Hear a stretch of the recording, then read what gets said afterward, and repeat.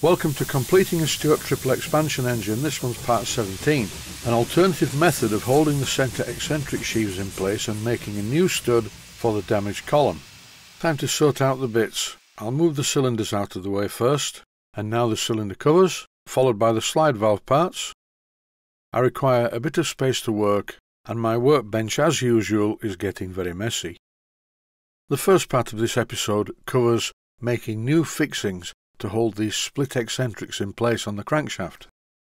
These split eccentric sheaves are clamped to the crankshaft using two small 7BA machine screws. I think that 7BA is a little bit small for this job. Here's the complete assembly, two split eccentric sheaves and the two small bolts in the middle. They do hold the eccentric sheave tightly to the crankshaft, but if ever they were to rust in place, they would be very difficult to remove and probably shear off. My plan is to use two 6BA Allen caphead bolts. These bolts will be much stronger, but the problem is the heads are too big to fit into the holes in the eccentric sheaves. Over now to the lathe to rectify that. I'm just removing a very small amount of metal from the heads of the bolts. As I'm holding the bolts by the threads, I'm only taking a fine cut, but luckily that's all I need to do, take a very fine cut. Here's the other one. This needs to be a snug fit in the hole in the eccentric sheave, not a rattle fit. Besides, if I remove too much metal from the head, it will weaken the part where the Allen key fits into the bolt. But I'm only removing a couple of thou, so it should be fine. Before I go any further, it's time to try the bolts in the eccentric sheaves, and as you can see, they're not a tight fit or a slack fit, they're about right. Now the bolt heads fit in the holes, I can carry on with the next part. Rethreading the existing holes in the eccentric sheaves, 6BA, they're currently 7BA.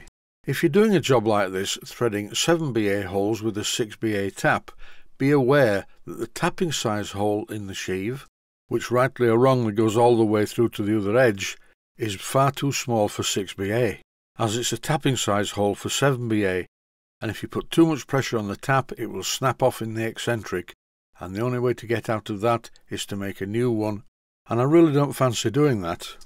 As soon as I could feel quite a lot of resistance on the tap, I stopped the job and wound the tap out of the work.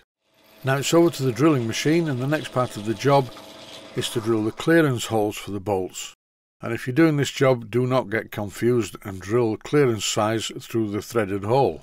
It's a stupid thing to do, but it's easily done. Here are the modified Allen bolts, and I've shortened them.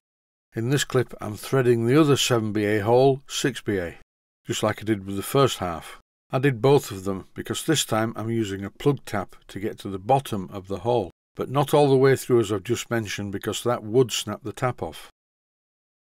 In this clip you can see on the eccentric sheaves that are made from cast iron some blowholes on one side. This in actual fact is doing me a favour, because it immediately tells me which way round the eccentric sheaves are, because don't forget, the eccentrics are not all the same. On the high pressure cylinder there's a 30-degree offset, and on the centre cylinder and the low pressure cylinder is a 15-degree offset. And all of the offsets need to be in the same direction. All I have to remember now is that the marks on the eccentric sheaves go up against the bearing, and that way the orientation will be correct. Here are the two original slot-headed machine screws, and I've shortened the Allen caphead bolts to be exactly the same as the machine screws. Time to make sure everything fits, and it does. With both of the Allen caphead bolts fitted, the gap is fully closed. Time, I think, to fit it on the crankshaft. The engineering needs to be quite good to make sure that these two eccentric sheaves firmly clamp to the crankshaft. If they move at all, then the timing will be lost. I'm much happier using these Allen caphead bolts to hold the assembly in position. As I mentioned earlier, I really felt that the 7BA slot-headed machine screws were too weak. And here you can see them fitted to the crankshaft, and they really are tight. The only way these eccentric sheaves are going to move now is if I slacken off the Allen bolts. It's time now to remove the columns, very carefully and gently tapping them out with a piece of wood. I'm using the smallest hammer that I have. I could actually just use another piece of wood because they're not that tight. And now I can lift all four columns, complete with the motion bracket, away from the sole plate. Time now for the other side. You may be thinking, why am I removing all the columns? Well, to continue with the job, I've reached a stage where some of the parts need painting. But what I'm going to do first is repair the repair that I made in a previous episode. The centre drilling of the bottom of the columns is a bit on the big side, and it makes the threads in this area very weak. I temporarily repaired this column by fitting a long 4BA bolt into a threaded hole with Loctite 603. But it didn't look good and it was still too short, so I'm going to remove it. And because I fitted the bolt using some Loctite 603, it's going to be difficult to remove without using heat. I'm using my small Proxon blowtorch, and it's really handy because it has a stand on it so it sits upright. I don't have to hold it all the time. And I'm heating the part to break the seal between the Loctite and the metal. The parts don't need to be heated to red, in fact even this is a bit too high temperature. With my scriber through the hole in the centre of the column to give me some leverage, I simply unscrew the column from the bolt which I'm holding in the jaws of a pair of pliers. Here's the part I modified sat next to the other three columns. You can clearly see that the size of the centre hole is a bit on the big side. The one on the left hand side of the picture is shorter than the others, and I think this has been done on purpose, and this is so that the fitting clears the hole in the box bed. According to my steel rule, I need to make a stud that is 7/8 of an inch long, threaded at both ends, and within the 7/8 of an inch dimension, one of the threads will be shorter than the other.